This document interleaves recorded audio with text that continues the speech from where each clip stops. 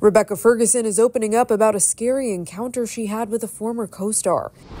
In an interview on the Rain with Josh Smith podcast, the Dune Part 2 actress recalled when a former co-star of hers screamed at her on set. "I did a film with an absolute idiot of a co-star. Doesn't matter who it is. I'm going to try not to give this away. But I remember there was a moment and this human being was being so insecure and angry because this person couldn't get the scenes out. And I think I was so vulnerable and uncomfortable that I got screamed at."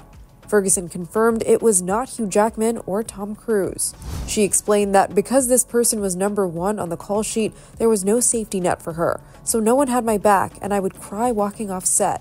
This person would literally look at me in front of the whole crew and say, "You call yourself an actor? This is what I have to work with? What is this?" And I stood there just breaking. Ferguson said she felt scared after the ordeal, but spoke up for herself as an actor for the first time. "I looked at this person and I said, you get off my set. You can F off." Dwayne "The Rock" Johnson, who worked with Ferguson on the 2014 film Hercules, weighed in on the actress's comments, writing on X, "Hate seeing this, but love seeing her stand up to bullshit. Rebecca was my guardian angel sent from heaven on our set. I love that woman. I'd like to find out who did this." For more on the story, head to THR.com. And for the latest entertainment news and updates, keep watching the Hollywood Reporter News.